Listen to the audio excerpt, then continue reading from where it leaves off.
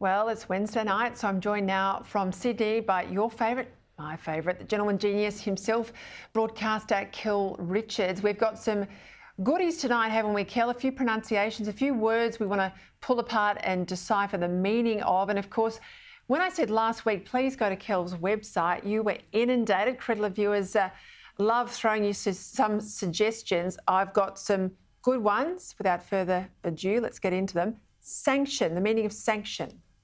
Well, sanction came into English from Latin via French in 1570, and it originally came into English simply meaning law or decree.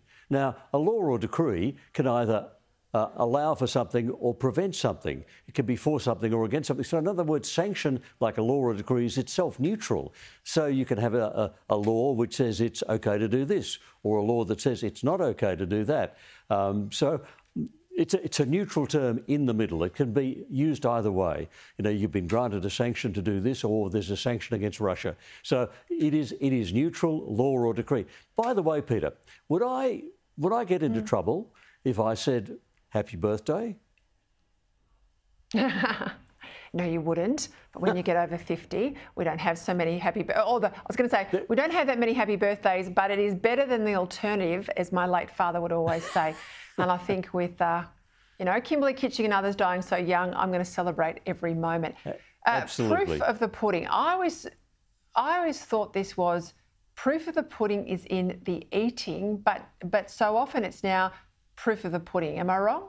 Yeah, you're exactly right. You're on the money. Now, Chris Kenny is a brilliant journalist and I love his work, but last Friday, Chris said the proof is in the pudding. What's happened is that familiar expression that you know and I know has been compacted down to a shorter version, and the shorter version doesn't actually make sense.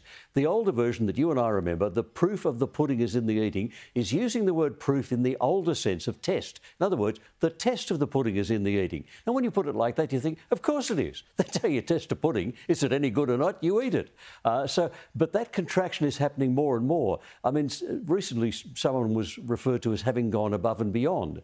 Well, above and beyond on itself means nothing. That's a shorter version of the real expression, which is above and beyond the call of duty. So you've got to be wary and to understand the full idiom, the full proverbial expression that lies behind these things. Right. One of my viewers was very interested in is the phrase played off a break. Comes from tabletop games like snooker and pool, and I've wasted a lot of hours playing snooker and pool. You start the game with all the balls in a rack on the table, all bunched together, and the first shot has to break the bunched up balls. Now, you can get a bad break or a good break. If it's a good break and the balls spread over the table and are hovering over the pockets, but the person who played that shot hasn't sunk a ball, then it goes to his opponent, who's got a really good break.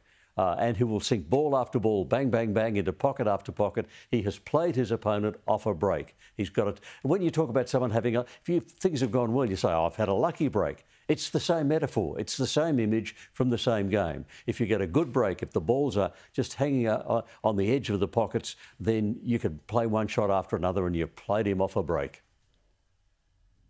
I tell you what, one of the reasons I had to spend a fair amount of longer time at university. I love that pool table as well. So there you go. One thing we've got in common amongst many other things.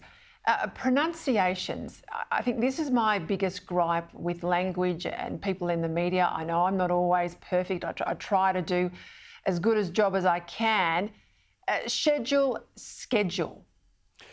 The big problem is it's a living language. It's not a pond, it's a river, it's flowing and changing all the time. And in fact, people have always got stressed about pronunciations. I'm reading a brilliant book at the moment by a linguist called David Crystal called The Fight for English.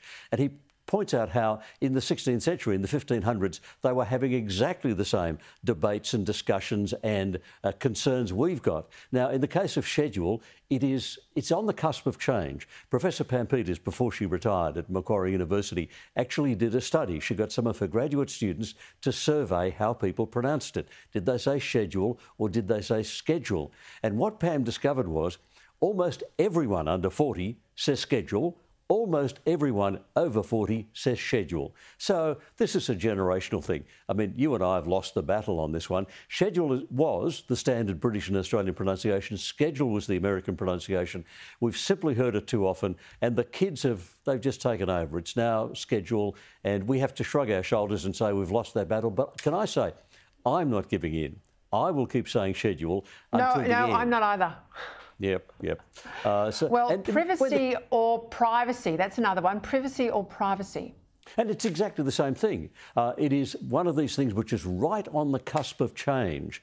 Now, if you look at the Oxford English Dictionary, they give you, I have the online version so I can actually hear pronunciations.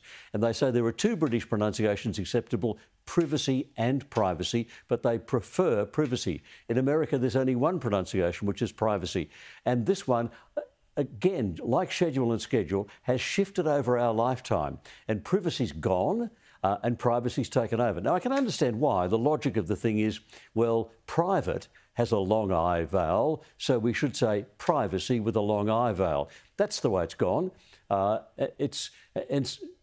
It is difficult for those of us who remember the way it was said and the way we still think it should be said.